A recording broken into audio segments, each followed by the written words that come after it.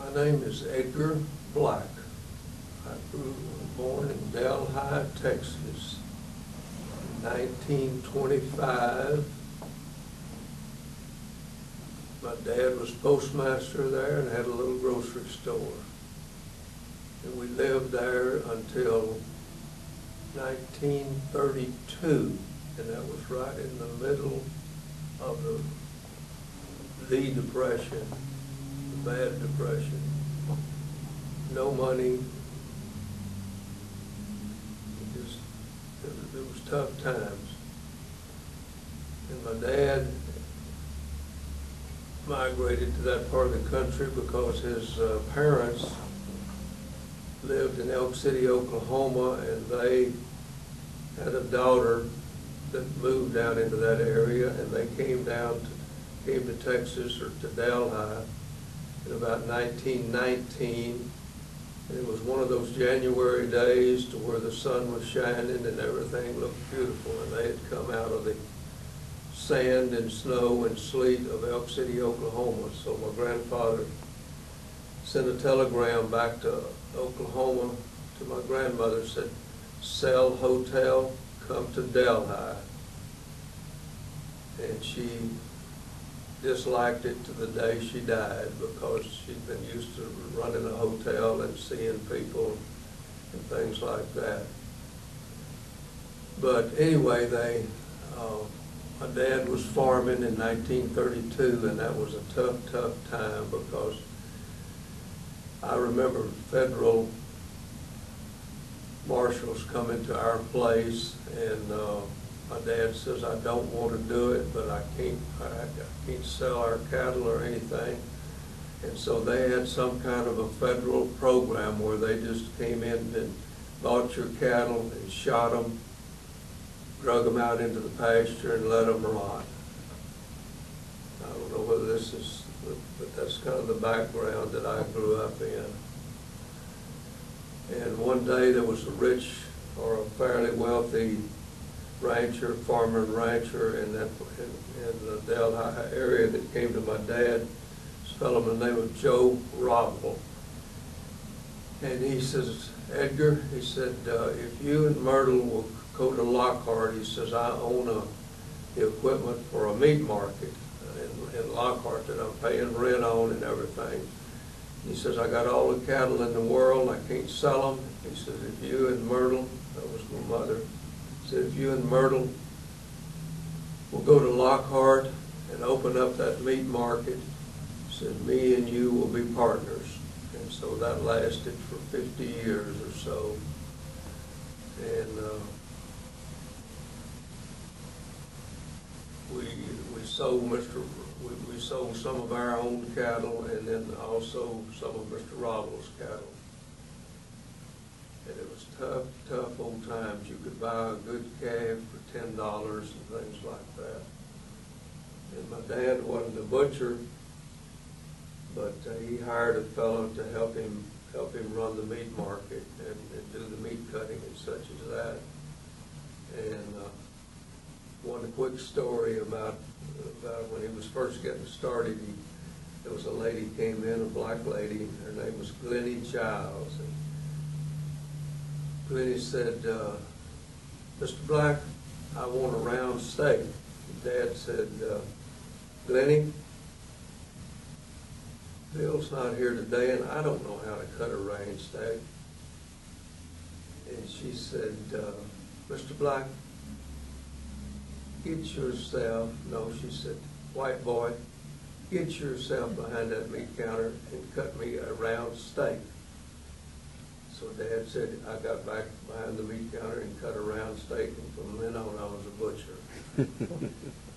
And so every little meat market, and this leads me into how we got into the barbecue business, but every little meat market in Lockhart then, in those days, had a little pit in the back of the market.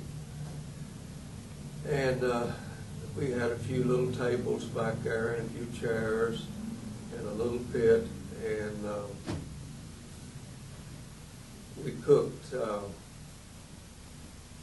I don't remember now what kind of meat it was. It was mostly shoulder meat because about all people.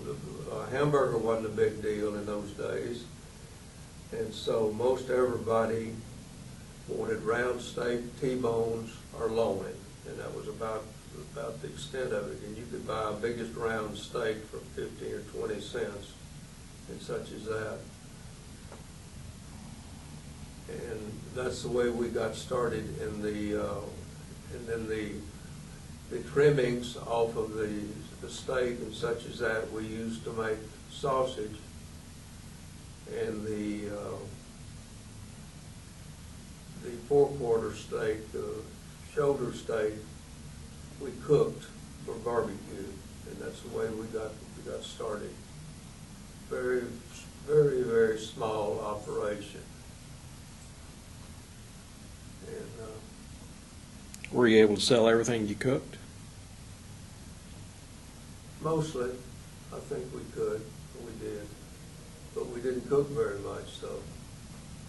I think Dad said the first day he was in business, he sold $6 worth of meat. But that was a lot, $6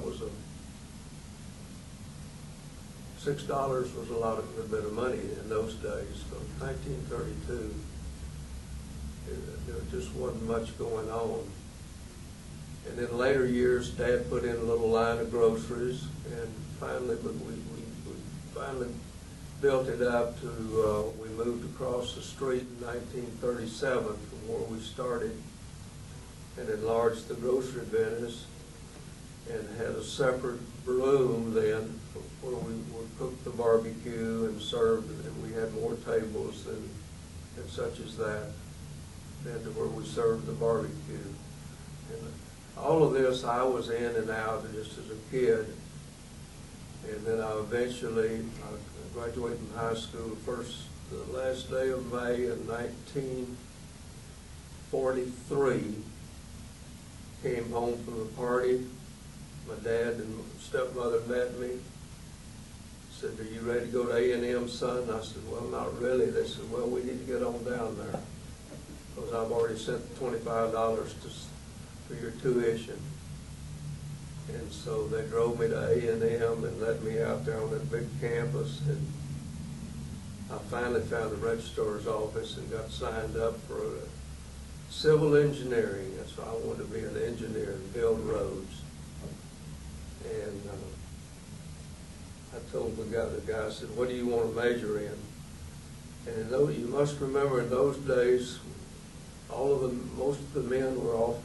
By this time, we were right in the middle of the war, and all of the men teachers were off and fighting the war.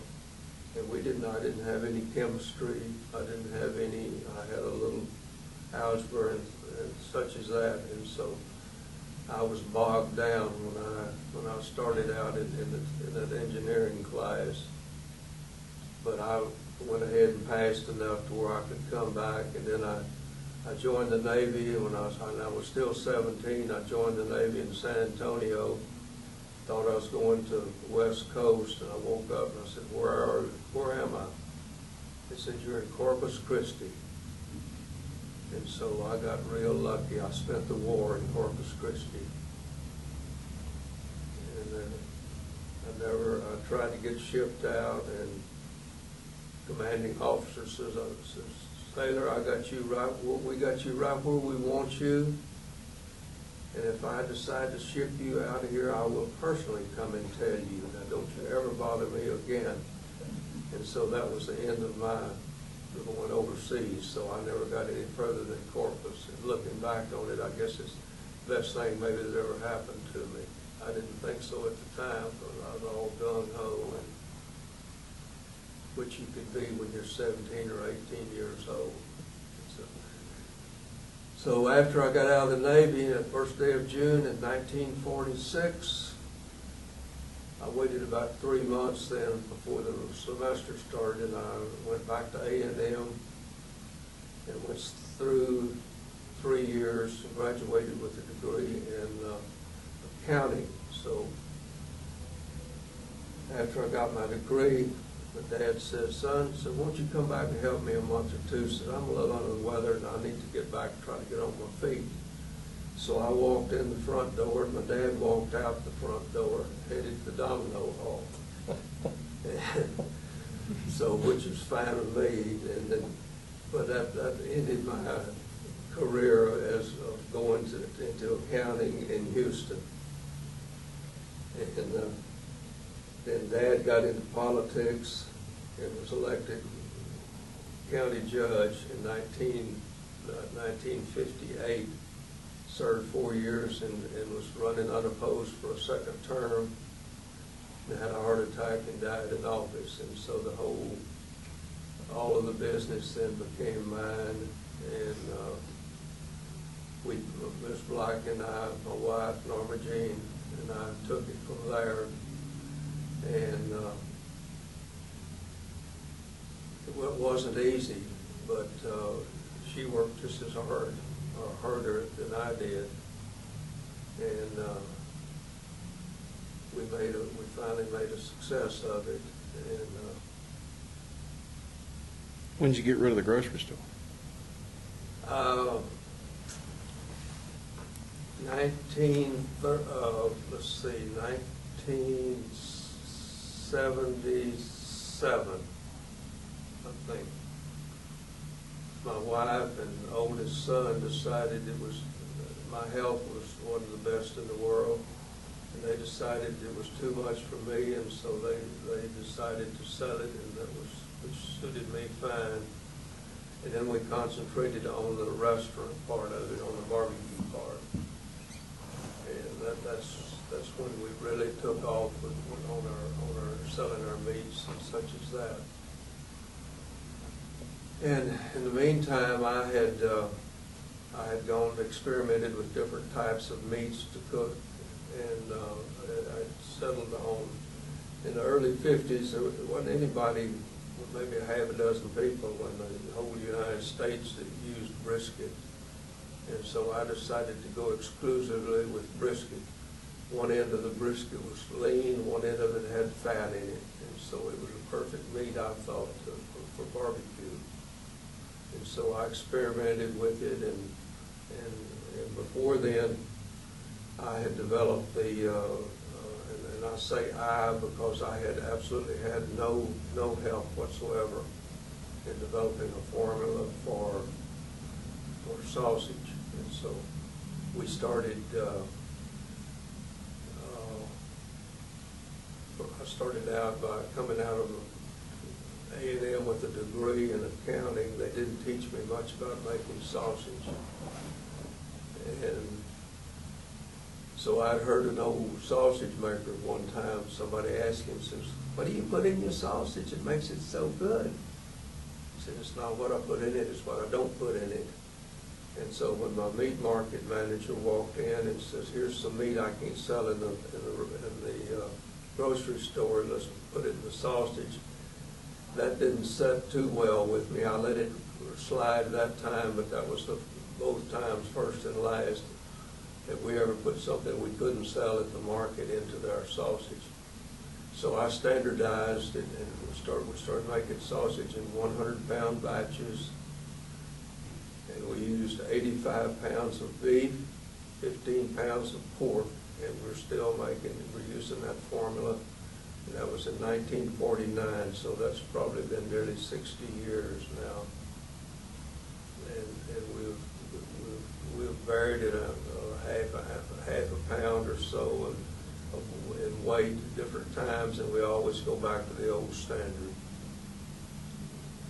And that's how we started making the sausage. Now, in the last 2 or 3 years, we had a manager that decided that we needed to have two other kinds, and they have been very successful too. So